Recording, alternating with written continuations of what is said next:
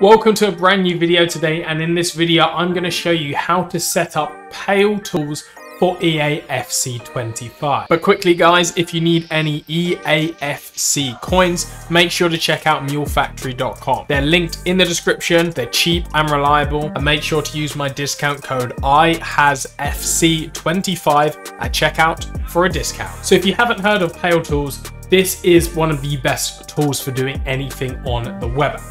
So it isn't officially supported by EA, however people have been using this for the past few years, had no interference, it does not actually affect your account, which is very nice, and it's a simple setup.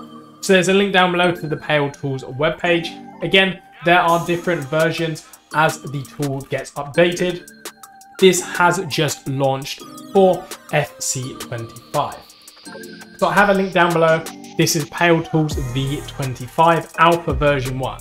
And it's very simple. If you are on the Web App desktop, you simply drag this link to your bookmarks. So we can set a bookmark right at the start here for Paletools, as you can see.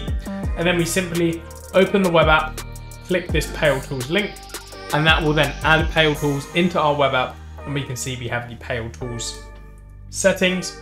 We can change the grid mode, make the screen wide.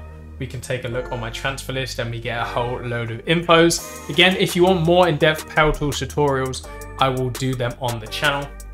But it's a very simple way to get it running. And one more important thing is this is how you can get objectives working on FC25. If you click the claim all rewards, it will work. As it says, objectives are currently unavailable. You can get them with Paletools. But just keeping this video short, again, if you have any other questions, drop them in the comment section down below. Thank you for watching and see you next time.